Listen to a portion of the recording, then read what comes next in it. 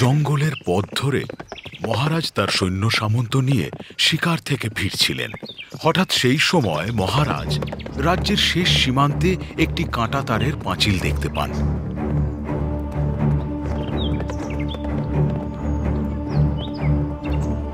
পাঁচিলটিকে দেখা মাত্রই স্তম্ভিত হয়ে ঘোড়া থামিয়ে সেখানেই দাঁড়িয়ে পড়েন। কি মন্ত্রী মশাই, সীমান্তে এইভাবে কাঁটা তারের পাঁচিল কে তুলেছে? আমাদের পার্শ্ববর্তী রাজ্যের রাজা মহারাজ চন্দ্রবর্মা, ওনার নির্দেশেই এই গতকাল কাঁটাতারের পাঁচিল উঠেছে। মহারাজ চন্দ্রবর্মা? কিন্তু কেন? সেটা তো আমি জানি না মহারাজ। শুনলাম উনি ওনার পুরো রাজ্যটাকেই এভাবে কাঁটাতারের পাঁচিল দিয়ে ঘিরে দিয়েছেন। তাই নাকি? কিন্তু এমন কি হলো যার কারণে মহারাজ চন্দ্রবর্মাকে তার পুরো রাজ্যটাকে এভাবে কাঁটা তারের পাঁচিল দিয়ে ঘিরতে হলো?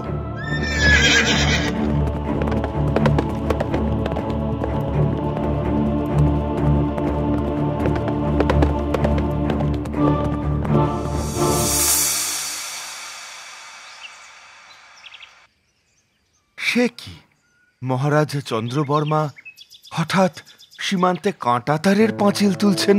কিন্তু কেন? সেটাই তো আমি বুঝতে পারছি না বীর। উনি হঠাৎ করে ওভাবে কাঁটা তারের পাঁচিল কেন তুলেছেন?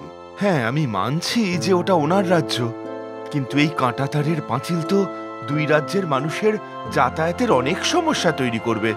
এই কথাটা মহারাজ একবার ভাবলেন না? শুধুই কি যাতায়াত, আমাদের রাজ্যের কত মানুষের জমি জমা ওই রাজ্যে রয়েছে। তারা তো চাষ করেই নিজেদের জীবন যাপন করে। তারা তবে এবার কি করবে? না না, এই বিষয়টাকে এত হালকাভাবে নিলে চলবে না। মহারাজ, আমি কি একবার রাজা চন্দ্রবর্মার সাথে গিয়ে কথা বলবো? হ্যাঁ বীর, আমি এখনই এই কথাই বলতে চাইছিলাম। তুমি যাও, মহারাজের সাথে কথা বলো। যেভাবেই হোক ওনাকে বুঝিয়ে ওই কাঁটা তারের পাঁচিল সরাতেই হবে। আর আমি জানি এই কাজটা একমাত্র তুমিই পারবে। মহারাজের আদেশ নিয়ে বীর চাদরে ঘুরে তাদের পার্শ্ববর্তী রাজ্য অমরাবতী রাজ্যে এসে পৌঁছল।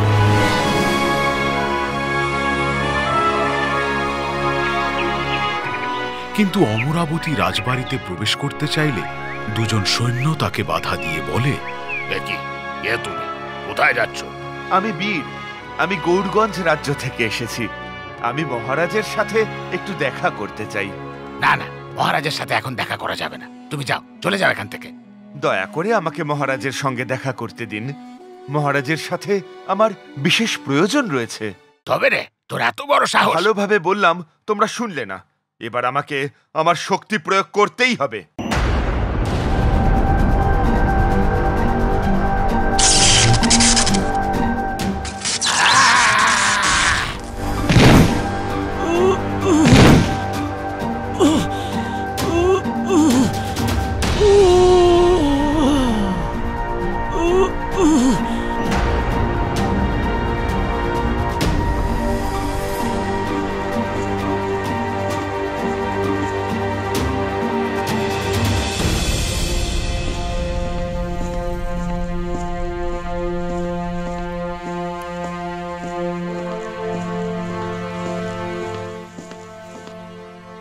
দেখি, কে তুমি?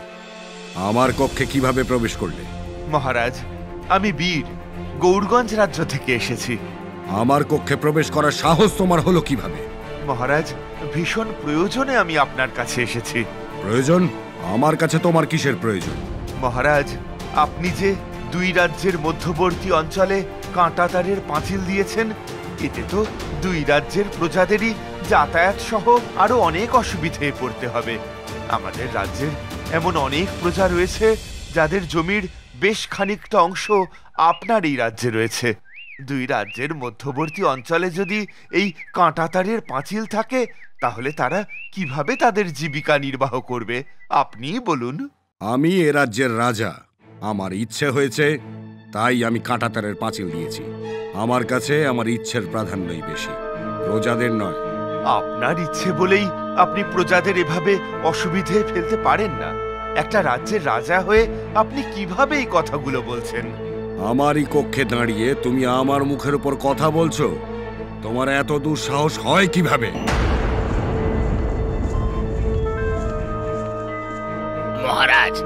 এই তো, এই সেপাইরা, কোথায় ছিলে সব নবাব পুত্রেরা এতক্ষণ? বাইরের একটা সাধারণ লোক আমার ঘরে প্রবেশ করার সাহস পায় কিভাবে? মহারাজ, মহারাজ, আমরা ওকে আটকানোর অনেক চেষ্টা করেছি, কিন্তু একটা দুষ্টু লোক আমাদেরকে ও শক্তি দিয়ে ছিটকে ফেলে দিয়েছে, আর আর সেই সুযোগেই ও আপনার ঘরে প্রবেশ করেছে মহারাজ। দুষ্টু জাদুকর, তোর এত বড় স্পর্ধা, তুই আমার সৈন্যদের আক্রমণ করিস?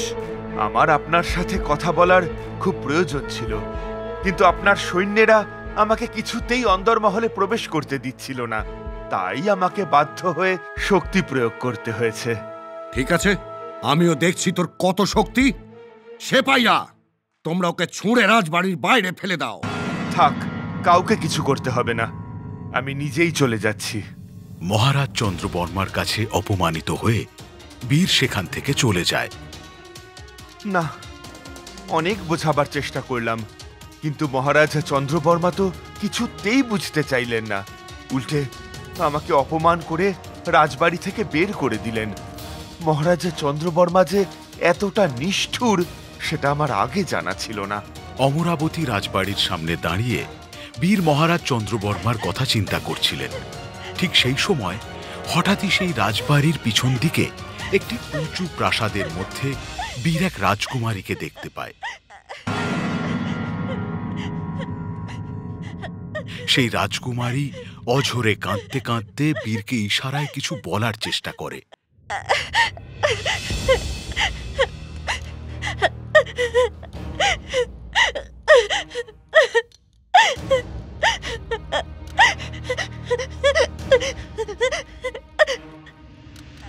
এ কি, ওই দিকের ওই দুর্গে মনে হচ্ছে কোনো এক রাজকুমারী রয়েছে।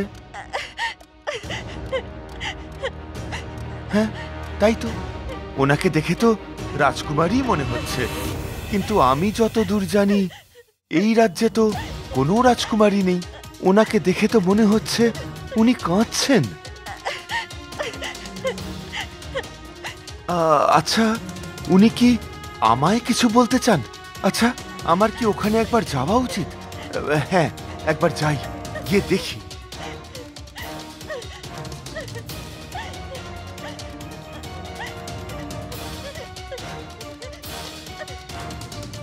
এত উঁচু একটা দুর্গ, এখান থেকে আমি কিভাবে রাজকুমারীর সাথে কথা বলবো?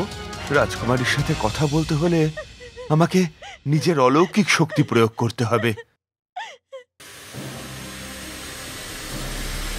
বীরকে এভাবে এত লম্বা হতে দেখে রাজকুমারী অবাক হয়ে যায়। আরে, কি সুন্দর জাদু করে তুমি লম্বা হয়ে গেলে! তুমি কি জাদুকর? না রাজকুমারী, আমি কোনো জাদুকর নই, আমি তোমারই মতো এক সাধারণ মানুষ। আমার নাম বীর। আচ্ছা, এবার বলো তো, তুমি ওভাবে কাঁদছিলে কেন? মুক্তির জন্য। মুক্তি? হ্যাঁ, রাজা চন্দ্রবর্মার থেকে মুক্তি। উনি আমাকে জোর করে এই প্রাসাদে আটকে রেখেছেন। কি বলছো? উনি তোমাকে জোর করে আটক করে রেখেছেন? কিন্তু কেন? আমি মৃগাঙ্কপুর রাজ্যের রাজকন্যা মায়াবতী।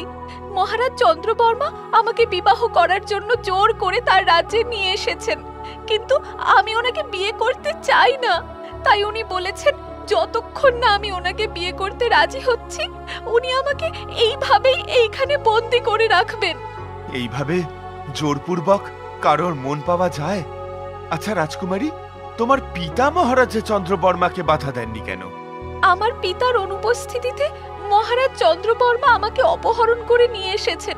আমার পিতা তো জানেনই না আমি এখন কোথায় আছি, আর কেউ যাতে আমার সন্ধান না পায়, ঠিক সেই কারণেই রাজা চন্দ্রবর্মা তার পুরো রাজ্যটাকে কাঁটাতারের পাঁচিল দিয়ে ঘিরে ফেলেছেন।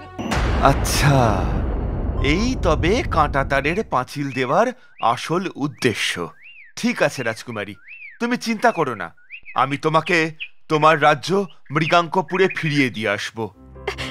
সত্যি সত্যি তুমি আমাকে আমার রাজ্যে নিয়ে যাবে?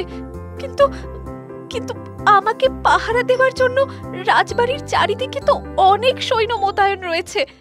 তাদের চোখ ফাঁকি দিয়ে আমাকে এখান থেকে কিভাবে বের করবে? চিন্তা করো না রাজকুমারী, আমার মেঘ চাদরে করে তোমাকে তোমার রাজ্যে ফিরিয়ে দিয়ে আসবো। কেউ তোমাকে আটকাতে পারবে না।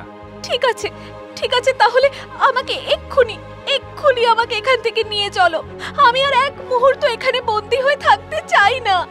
রাজকুমারী যখন বীরকে তার সেই বন্দি জীবন থেকে মুক্ত করার জন্য অনুরোধ জানাচ্ছিল, ঠিক সেই সময় মহারাজ চন্দ্রবর্মার বেশ কিছু সৈন্য দূর থেকে রাজকুমারীর সাথে বীরকে কথা বলতে দেখতে পায়।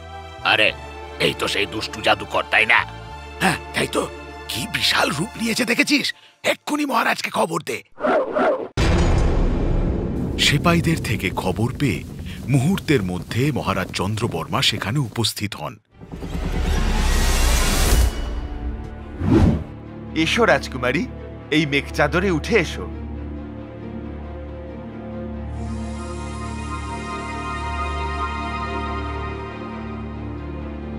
তোর এত বড় দুঃসাহস, তুই রাজকুমারী মায়াবতীর দিকে হাত বাড়িয়েছিস? আপনি এভাবে রাজকুমারীকে বন্দী করে অন্যায় করেছেন। আপনি জোরপূর্বক রাজকুমারীকে বিবাহ করতে পারেন না। আমি রাজকুমারীকে এই বন্দী জীবন থেকে উদ্ধার করে নিয়ে যাব। কি তুই আমার হাত থেকে রাজকুমারীকে উদ্ধার করে নিয়ে যাবি?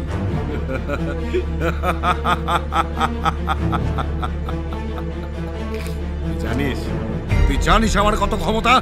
এক্ষুনি তোকে বন্দি করে 500 ঘাত চাবুক পেটা করলে সব দুঃসাহস কেটে যাবে। আমাকে বন্দি করা অত সহজ নয়। তাই নাকি? সেপাইরা, বন্দি করো ওই দুষ্ট জাদুকরকে।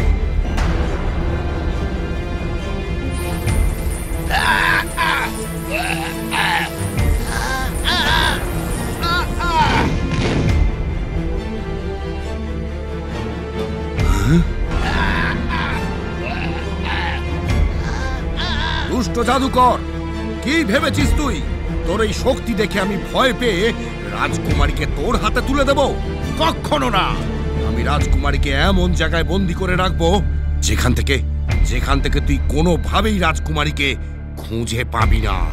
বন্দি থাকা যে কতটা কষ্টের সেটা যে বন্দি থাকে সেই একমাত্র জানে। সেই কষ্ট আপনি বুঝবেন না মহারাজ, তাই আপনাকে সেই কষ্ট আমাকে বোঝাতেই হবে।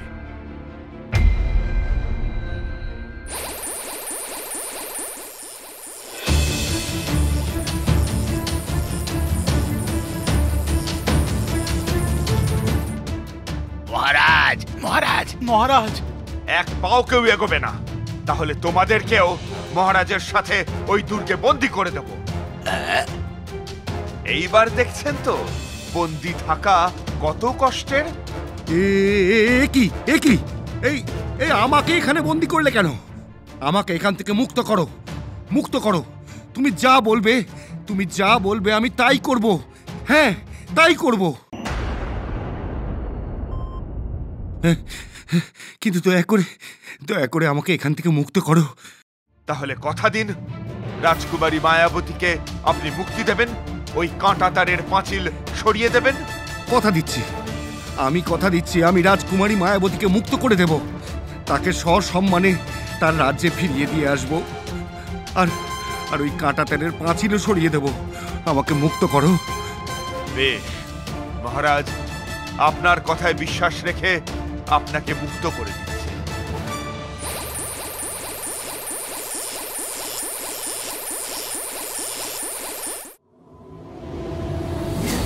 রাজকুমারী মায়াবতী, আমাকে ক্ষমা করে দেবেন। রাজা হওয়ার অহংকারে আমি ন্যায় অন্যায় সব ভুলে গিয়েছিলাম, কিন্তু এখন আমি আমার নিজের ভুলের জন্য অনুতাপ স্বীকার করছি। আমাকে ক্ষমা করবেন রাজকুমারী মায়াবতী। মহারাজ চন্দ্রবর্মা, সব সময় মনে রাখবেন, জোরপূর্বক কিছু পাওয়া যায় না। ভালোবাসা তো নয়। বীর, আমাকে মুক্ত করার জন্য তোমাকে অশেষ ধন্যবাদ। ধন্যবাদ দিতে হবে না রাজকুমারী, মানুষকে সাহায্য করাই তো একজন মানুষের আসল কর্তব্য। আসুন, আপনার ঘোড়ার গাড়ি তৈরি আছে। সবাইকে বিদায় জানিয়ে রাজকুমারী মায়াবতী ঘোড়ার গাড়িতে করে মৃগাঙ্কপুর রাজ্যের উদ্দেশ্যে রওনা হয়।